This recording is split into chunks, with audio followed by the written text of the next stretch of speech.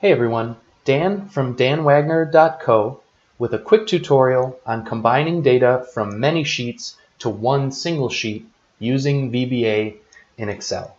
In this example, we start with 3 sheets, each with the same set of columns but a varying number of rows. And we want to combine all this information onto the import sheet. As a quick walkthrough of the code, we set some references up front by assigning the import worksheet, identifying the last occupied row and last occupied column on the destination sheet, which is our import sheet.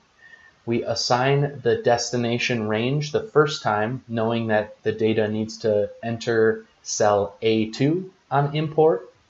And then we start looping through each of the sheets, except of course for the import sheet, because that's where we want our data to go. We don't want to pull data from that sheet. We identify the last occupied row on each sheet. We copy the source range on each sheet, and we paste it to the destination range, which was initially set up outside of the loop, but it gets updated here at the end of the loop each time. So let's see this script in action. Sweet.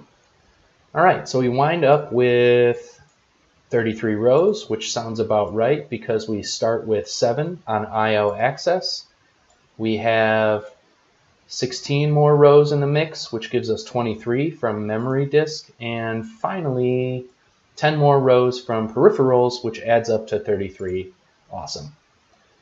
Let's quickly review the most critical parts of this script, however. Here, where we set up the range that we're going to copy, then the next line where we actually copy the range to the destination of interest, right, which is on our import sheet, and then finally where we change and increment the destination range on the import sheet. So let's let it rip again. Okay, so we are on the IO access sheet.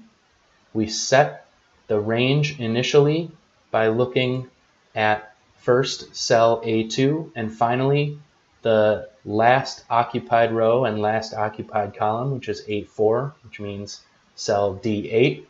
We assign that to range source, and then we copy range source to range destination, which currently is cell A2 on the import sheet.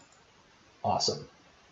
Then we find the last row on the destination sheet, which will be row 8, and we set the new destination to be cell A9, which is row 9, column 1.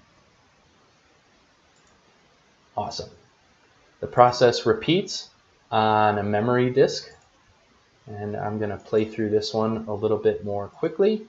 Back over here on import, we can see that data gets added again, and the last row and the destination range get updated again.